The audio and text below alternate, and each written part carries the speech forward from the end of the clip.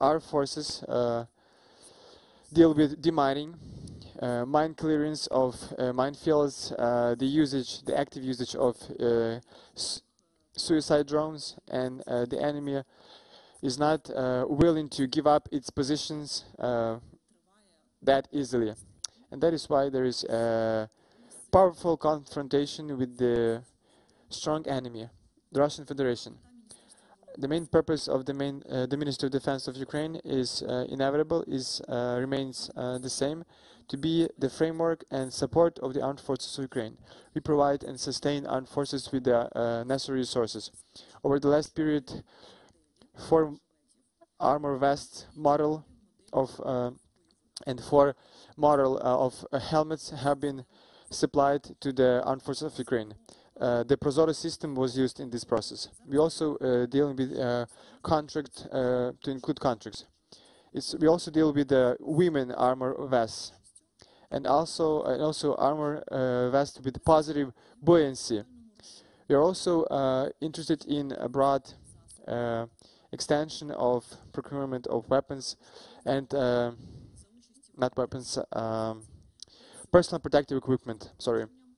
We also deal with the summer BDU and special underwear for military service women. We also deal with the necessary documentation. The second stage of research and development and testing for summer BDU for women have been completed. We take into account the suggestions of service women, and they were tested during this process as well. I want to remind you that the Ministry of Defense of Ukraine informed that we create an innovation development accelerator. We can see that how this search platform for weapons and equipment is dealing, and this accelerator will expedite this work and process. As for now, the most up-to-date and relevant systems are UAVs, reconnaissance, and analysis. We also have to deal with the modernization and upgrade of ammunition, weapons, and equipment.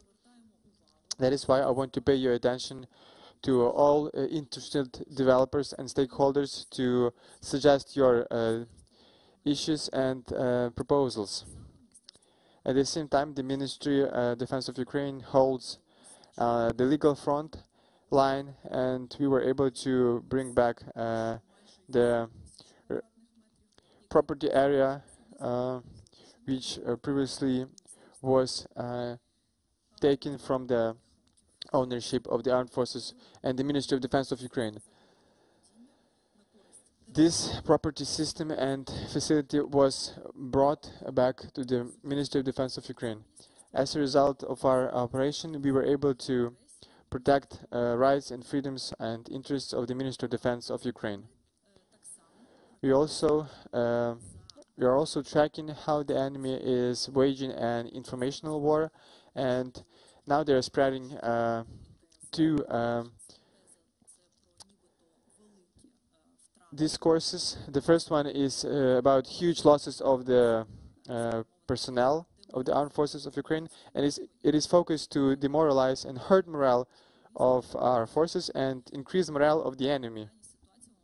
But in this situation, we can tell that first, during the war, no party is posting its casualties, because they're always changing, and based on this data, the enemy or another side and party can regulate their plans and make changes. But we can have correlations, and the correlation is that since the beginning of the 2013 and since the beginning of February 24, the correlation of forces was the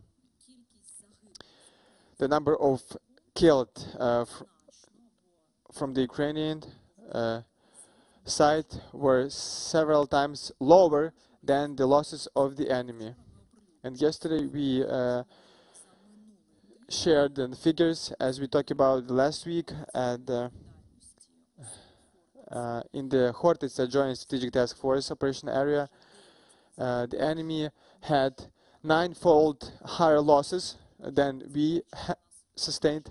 However, every warrior is an irreparable loss for us. And if we talk about the southern direction, 5.3 correlation towards the enemy. And we highly value every life of Ukrainian soldier. The second narrative they are spreading is that they try to undermine assistance, support provided by our partners. Namely, they are trying to undermine the provision of assistance of weapons, namely material provided for Ukraine. You can see on this slide a Ukrainian Bradley after a direct hit of Grad MLRS. The second picture is the crew of this Bradley vehicle. They have been evacuated and they continue to fight. The damaged Bradley is undergoing a repair. The people from the 47th Brigade are informing us, and they say that Bradley received a direct hit in the turret. The crew has been evacuated, and the driver relocated the vehicle and put out the fire. As a result, they had a concussion. From now on, we can say that survivability of these vehicles are not just in words. This is the steel, and it's very effective and efficient. And there is no equipment that can be destroyed, but there is equipment that saves lives. We not only liberate the territories, but create favorable conditions to restore life in there.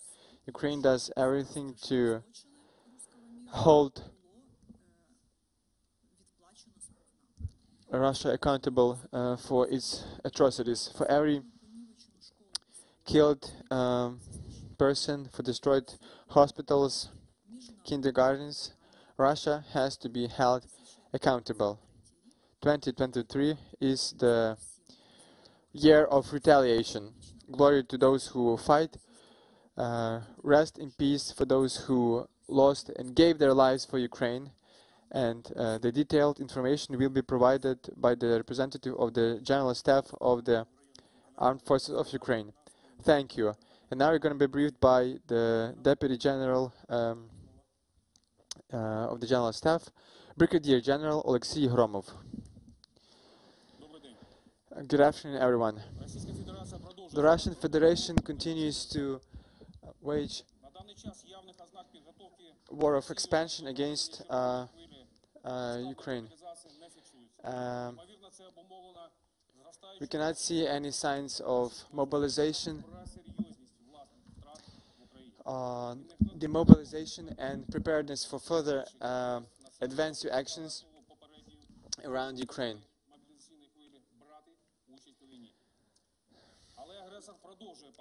However, at the same time, the aggressor tries to perform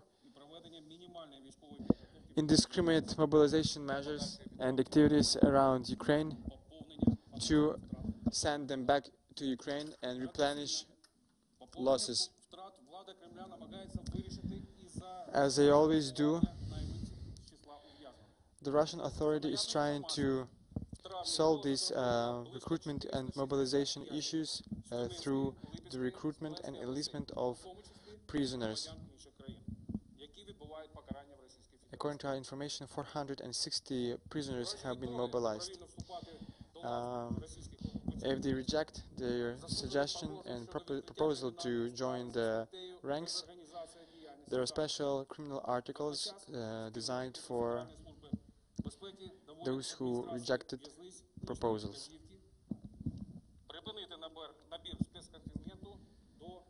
However, the Wagner private military company said that they ceased to recruit prisoners to their ranks.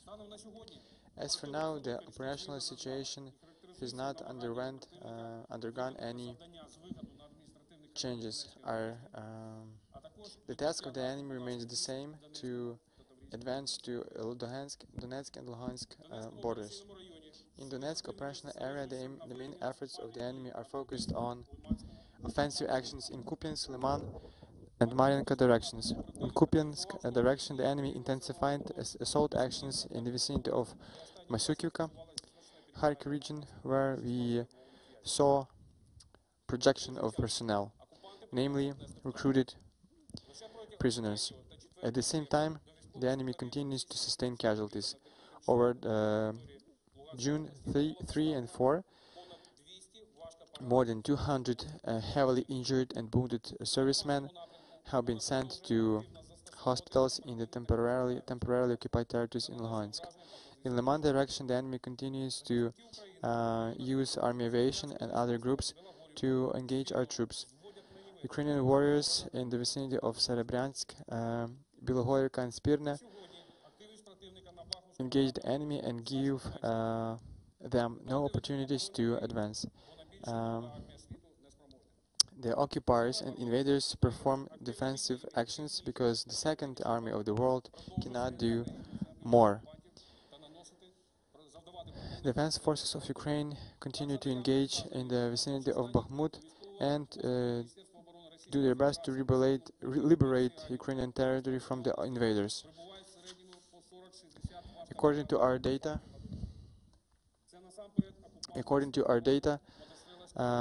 the enemy continues to send troops to replenish their losses and positions.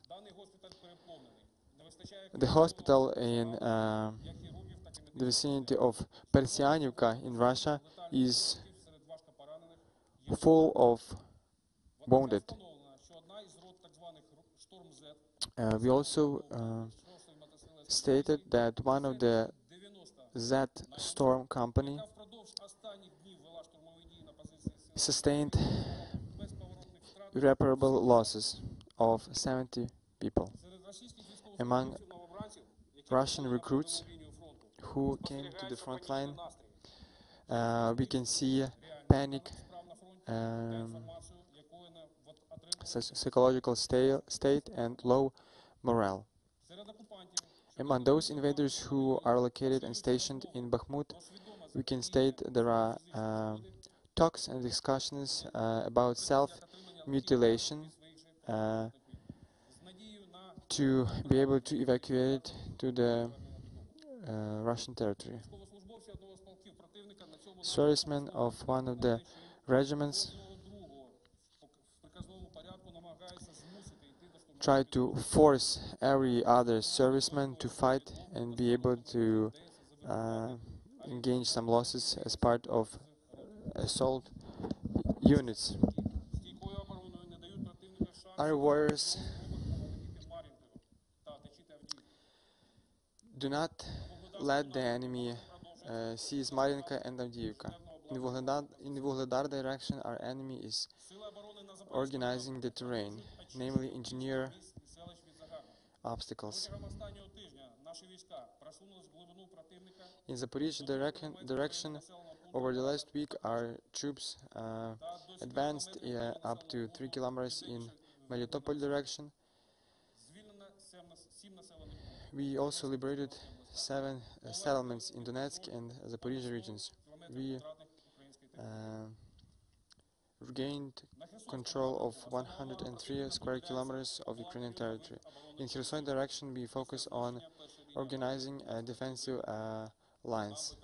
After the Kakhovka hydroelectric power plant has been destroyed. At the same time, the enemy is trying to preserve constant military presence in Bryansk, Kursk and Belgorod regions, as well as on the territory of Belarus. The main efforts of the enemy are focused on reinforcing defensive positions and perform subversive activities on the Ukrainian borderlines. The Kremlin authority continued to issue criminal orders to engage civil infrastructure installations in the Ukraine. Thus, Over the last 2 weeks of June, the enemy used more than 140 missiles and more than 250 UAVs, strike UAVs. We can say that the aggressor is focused on targets related to logistics, infrastructure, industry, and oil and gas. In addition, the enemy increased the number of tactical groups and task forces of missile troops in regions and areas bordering Ukraine. Or our data, the BAL coastal missile system artillery battalion is very effective. It can engage up to 500 kilometers and enables to reach Zhytomyr, Kyiv, Poltava, Cherkasy, Chernihiv, Sumy, and Kharkiv regions. At the same time, the enemy continues to terrorize border cities of Chernihiv, Sumy regions, dropping guided gliding bombs. Given the ongoing missile attacks, our air defenses are getting stronger, and including by the supply of weapons and equipment provided by our partners. I want to remind you that over June, MiG-29 aircraft have been supplied from Poland and Slovakia. We are also we also hope to see F-16 fighters in the Ukrainian sky. Since the beginning of June, air defenses of the armed forces of Ukraine destroyed 74% of all the guided missiles used by the enemy and about 55% of strike UAVs. At the same time, I want to congratulate the air defenses of Ukraine units on the destruction of 300th helicopter. And at the same time, the number of destroyed helicopters of the Russian Federation is five times more than during the war in Ichkeria and other conflicts. I want to say that the damage inflicted to air defenses is not only by the missiles but also screens and posts in Telegram channels and other internet sources, because after the videos and photos posted, the enemy is trying to seek and find our positions. That is why you have to think twice before posting some photos, images and videos. Think twice when you post it on the internet and think of people's lives. Defense forces of Ukraine continue to conduct defensive and stabilization activities in our operational areas. They perform active positional defense in Donetsk, Luhansk, Zaporizhia areas, and in some areas they are advancing and liberating our territories step by step. We have the motivation of the highest level because we have to protect our homeland from the enemy. Ukrainian army has gained significant experience and mastered expertise on the battlefield. We are ready and we will continue to fight until we liberate our territory with even our bare hands. But we have our weapons provided by partners. And we are grateful to you for that. We are grateful to the whole democratic world. Please believe in the armed forces of Ukraine, believe in Ukraine, and believe in our victory. Thank you. Thank you, General, for your briefing.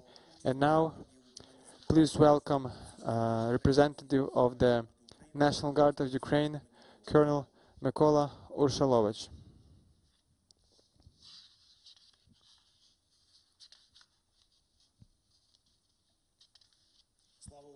Glory to Ukraine.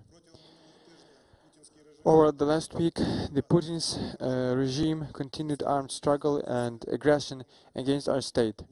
They concentrated main efforts on combined missile attacks on civilian infrastructure and in order to retain temporarily occupied territories and restore their lost positions. National Guard National Guards continue to perform their tasks as part of Defense Forces of Ukraine and show signs of high combat effectiveness. In Kupiansk-Liman-Sivers direction, the enemy used tube and rocket artillery and inflicted and launched aviation strikes on our positions of National Guard. Despite that, we did not lose our positions. In Bakhmut direction, National Guard strike UAV crews and detachments assisted the advancement of the armed forces of Ukraine. In the vicinity of Vremivka and Velika Novosilka, National Guards retain their positions and do not enemy advance. In Orikhiv direction, separate units of the National Guard perform their offensive and assault activities as part of defense forces. Despite the high volume of mine obstacles and intense artillery shelling, we have partial success and we have advanced in up to 650 and 1500 meters in the vicinity of Novopokrovka. In order to prevent the collapse of the front line, the Russian terroristic regime was forced to resort to FSB machine gun units in separate directions. From our part, National Guard servicemen continue to perform and to inflict casualties to the enemy in manpower and material. Over the last week, our units destroyed up to 80 invaders, including 42 KIA and other vehicles material. We also destroyed and detected the enemy targets. Our special purpose units destroyed up to 25 liberators in the vicinity of Liman and Donetsk directions. They also destroyed 4 tanks and 1 special purpose vehicles. 27th Pechersk Brigade, Area Reconnaissance Brigade, performed higher results in Liman, Donetsk and Zaporizhzhia directions. They detected and destroyed 14 tanks, 1 self-propelled artillery system, 7 armored fighting vehicles and 1 special purpose vehicles. National Guard artillery personnel destroyed up to 170 personnel of the enemy in Liman and Zaporizhzhia directions. National Guard aviation performed 16 combat sorties to engage the enemy. As a result, they destroyed 25 invaders, 2 ammunition dumps, and also engaged platoon strong point and 3 dugouts with personnel. Unmanned aviation units in Zaporizhzhia and Kherson direction performed 21 combat sorties to detect 2 tanks, 1 self-propelled artillery system, 1 gun, 7 armored fighting vehicles, 11 special vehicles and to provide grids and coordinates for these systems.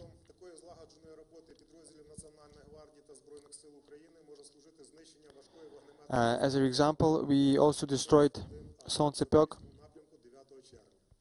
TOS-1A Russian system in Zaporizhzhia direction. It happened on June 9. Our units adjusted fire and engaged this system. National Guard personnel works alongside other units, namely the Ministry of Internal Affairs and the State Emergency Service of Ukraine, to help people who were trapped under the destruction of the Kakhovka hydroelectric power plant. Over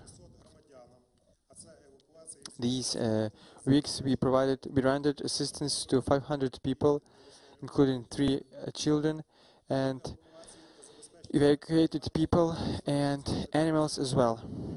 Our servicemen also provide medical assistance. Since June 14,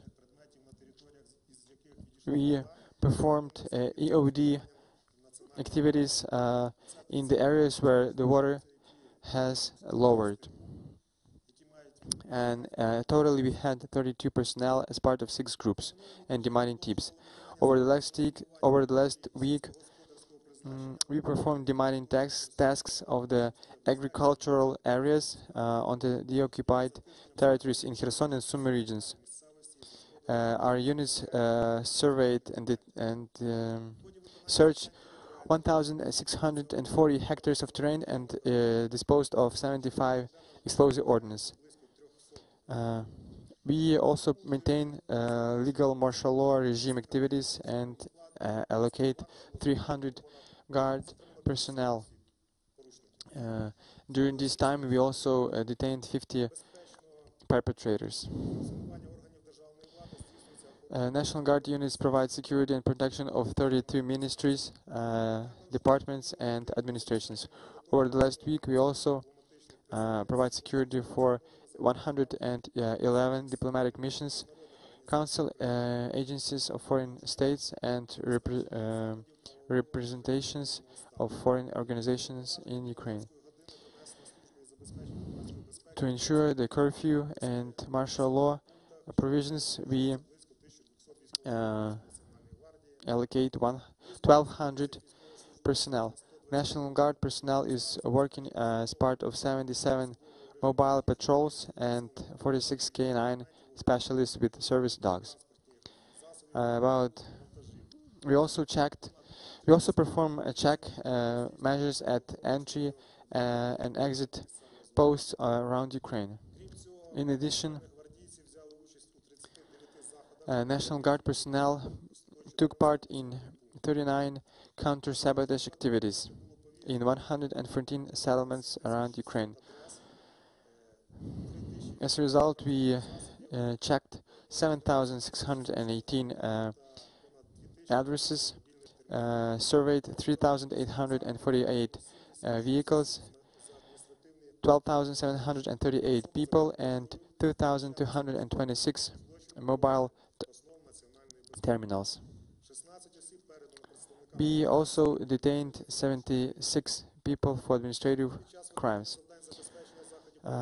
Overall, during these martial law tasks and curfew tasks, we detained 2,221 people, including 81 people for criminal proceedings. We seized 1 gun, cold weapon, ammunition and drugs. National Guard personnel continue to perform their tasks in order to prevent the unauthorized border crossing around Ukraine. And there was the West 2023 special purpose border operation conducted recently. As a result of this exercises, we secured 12,355 people. As for the last week, we were also able to perform exchange of 95 Ukrainian defenders, including 29 National Guard personnel. We also released 512 National Guard personnel. National Guard of Ukraine provides medical and psychological rehabilitation and support to Ukrainian soldiers and for those who came back from Russian activity. Ukrainian National Guard servicemen defend Ukraine in all front lines. Let's stand united for the victory. Thank you. Thank you, Colonel Urshalovych, for your briefing about the National Guard and about the environmental situation. You will be briefed by Colonel Ruslan Berehulya. Good afternoon, everyone. I would like to discuss and have a briefing that the Russian occupation forces seized this Kakhovka hydroelectric power plant on February 26, 2024, and the different manipulations of this power plant started in October 2022.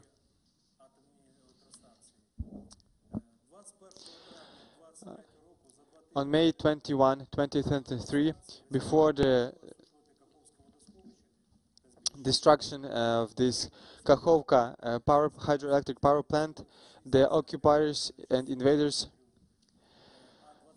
stopped to perform any support activities of this area. And after that, the President of Ukraine stated that invaders mined this power plant. On June 6, 2022, Norsar Norwegian system fixed an explosion in the vicinity of Kakhovka hydroelectric power plant, and it states the higher power of explosion. There are no signs of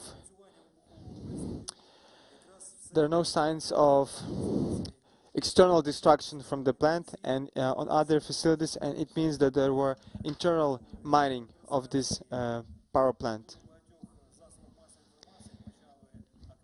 A lot of media started to discuss that this destruction was performed by the HIMARS missiles.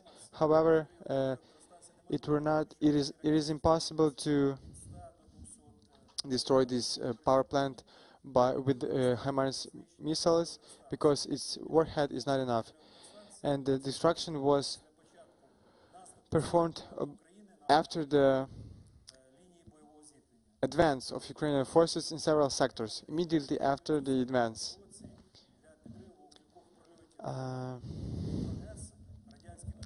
I want to say that Soviet units back in the 1941 had to use hundreds of thousands of explosive to destroy some areas in Ukraine before the retirement and withdrawal. The destruction of Kakhovka power plant could lead and can lead to environmental problems and dangerous effects. I also like to add that since May this year, the Russian forces mine hydroelectrical facilities in Kherson and Donetsk areas, and they try to flood the areas to create artificial and man-made obstacles for our advances. And now about the mines and danger. The flooding of several areas that have not been surveyed and checked and can also lead to the destruction and flooding of Yarem mines of the enemy. Our priorities for survey of terrain is in the island district in the vicinity of Kherson, because before the flooding there were 6,000 people living there. There's also a danger of mine explosives in the shore of the Black Sea. To clear these areas, we have already involved mine clearance teams from the armed forces of Ukraine, from the State Special Transport Service, State Emergency Service, National Police, National Guard, and K9 specialists. As for the results of the survey, we surveyed 1,500 meters of terrain, 1.5 hectare, and we detected 6 naval mines. Now, as for Zaporizhia nuclear power plant, the energy facilities, the energy blocks are safe. The water pumping from the pond to the cooling area is stopped because of the low level of Kakhovka power plant, hydroelectric power plant. The and the water level in this pond is stable. We have enough water to cool the reactor, but in the future these coolers will require water pumping resources as well.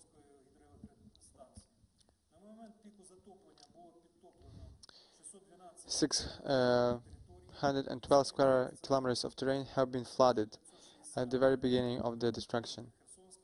It's many square kilometers of Kherson region and more than 60 square kilometers in Mykola region. On the occupied territories, flooded areas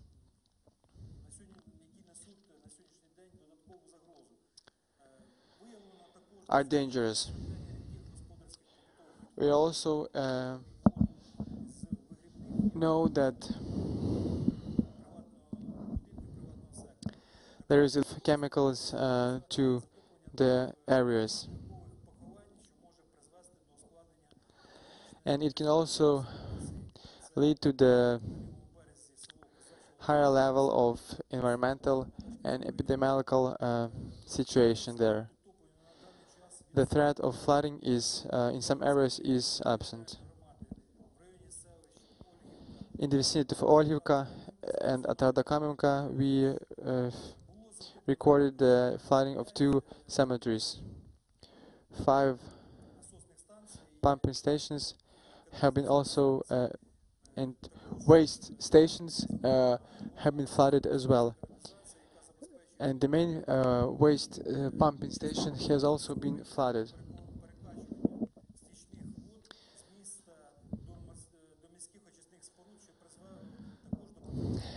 It also led to the flooding of chemicals into the river of Dnipro. At the same time, the seal level of chemicals has also been damaged in the vicinity of Kherson. It led to leakage of such chemicals to our environment. As for now, in the flooding areas, 17 gas stations and 2 oil terminals are located. The threat of flooding also affects the environment. As for now, at the very bottom of Kakhovka power plant, there are layers of mud and they accumulated pesticides and other chemicals from the agricultural activities. There are also lead, mercury and other heavy metals there. Some layers of the mud will have radiological contaminations. The overall volume of water in this plant was 18 more than 18 meters, cubic kilometers. It was more than 7% of total water flowing and going to the Black Sea per year. Most of this water will flow to the Black Sea, and it will freshen the Black Sea as well, and it will lead to the destruction of fish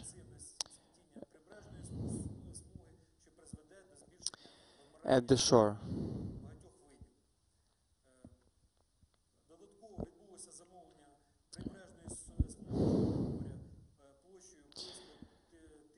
The Black Sea areas were also flooded, and there are many layers of mud there. Thank you, Colonel, for your information. We are grateful to our briefing This is Military Media Center, the only information platform of the Security and Defense Forces of Ukraine. Glory to Ukraine. Let's protect what is ours.